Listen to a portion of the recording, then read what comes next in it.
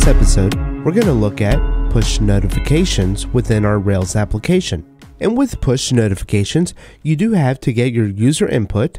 So if we see a message that the website wants to show notifications, we can hit allow. If we ever want to change this behavior within Chrome, at least, you can click on the view site information and then change the notifications back to ask, which would then prompt you again, or to block to prevent notifications. And a notification will look like this. So we're going to create a send notification button, and that's going to show us, in this case on Mac OS, a little notification off to the side. And if we expand our notifications, we can see that that notification popped up, and this is the native Mac OS notification panel.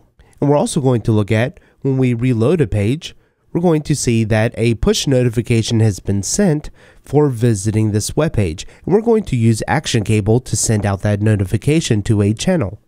And you will also want to make sure that you check the caniuse.com and search for the push API, because push notifications are not available on all browsers.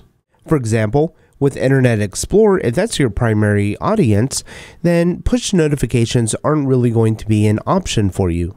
However, with Edge, Firefox, and Chrome, there is native support for all of them, and Safari has its own custom implementation for the push notifications. However, for iOS devices, push notifications are still not supported. So in our example application today, we're not going to do any kind of authorization or authentication around the notifications that get pushed, but we will look at that in a future episode. In this episode, we're primarily going to be focused on getting the initial framework set up for the push notifications. So we'll start in the app, JavaScript, packs, application.js. And within here, I'm going to put a notification, and then we are going to request permission. Once we request a permission, then we can run a function, and then we're going to take in the result. And you could do something like a if result.permission equals denied. Then you could do something.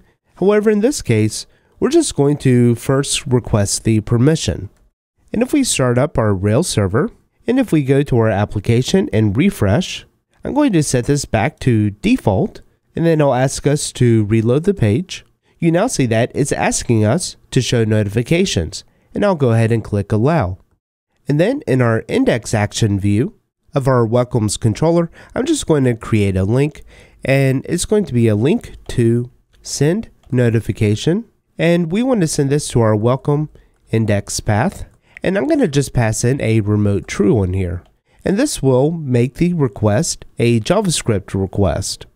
So normally, if I just refresh this page, you see that it's getting processed by our welcome controller and the index action as an HTML format. However, if I hit the send notification, you now see that it's also going to the welcome controller to the index action, but it's going as a JS. So this would expect, instead of rendering a welcome index html.erb, instead when we render it as a JS file, we can create an index.js.erb, and it would render and execute that JavaScript instead.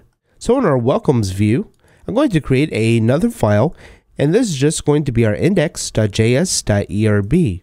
So we can have a if notification, and then we want to check the permission. If this is granted, then we can execute some JavaScript. So I'm going to create a title variable, and I'm going to just call this the push notification. I'll then create some kind of body text, and I'll just call that the triggered by link. And then we can create some options. And within these options, I'm just going to set the body equal to the variable body that we just created.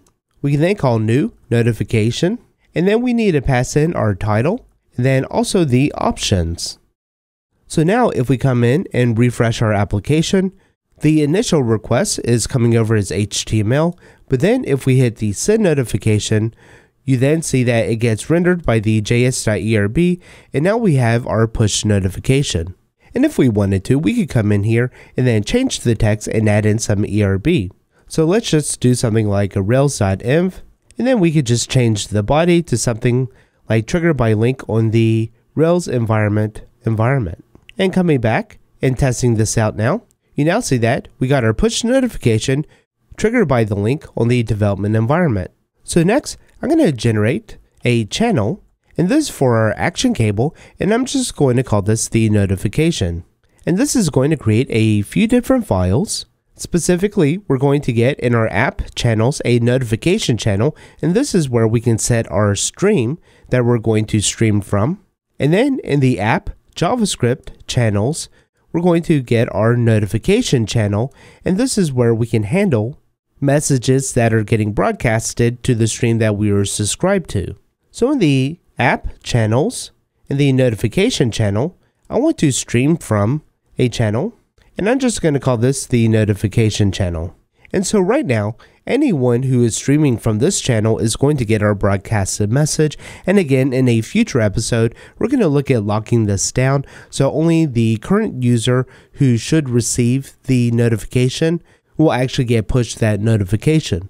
And then in our JavaScript, in the channels, we have a notification channel JS file, and in the received, we're going to then execute something. So very similar, in our index.js.erb, I'm going to just copy this code, and then I'm going to paste it into the notification channels in the received function.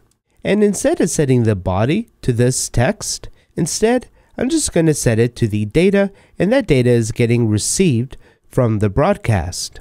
We can then go into our controllers and in the welcome controller, and I'm just going to put it here as an example.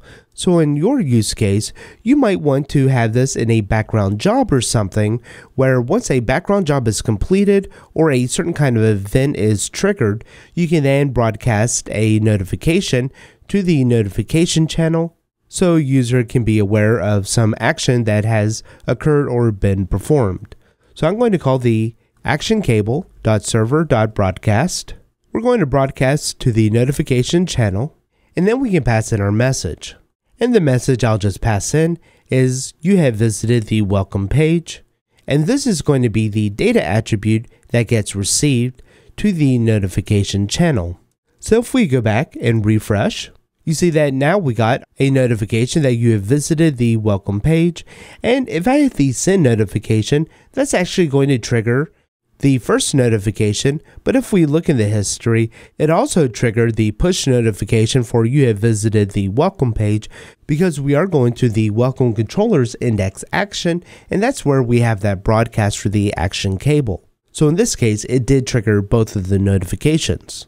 And so in a future episode, we're going to look at locking down our action cable so the push notifications only get broadcasted to the appropriate users.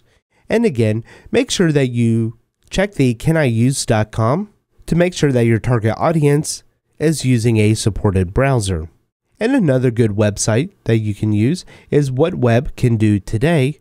And under the features, under the native behaviors, you'll see the push messages, and you'll want to make sure that whichever browser that you're on, that this is checked. So if you were to visit this on iOS Safari or even iOS Chrome, you'll see that this is marked with the red X, meaning that push notifications will not come to those devices and those browsers. Well, that's all for this episode. Thanks for watching. For more videos, check out driftandruby.com.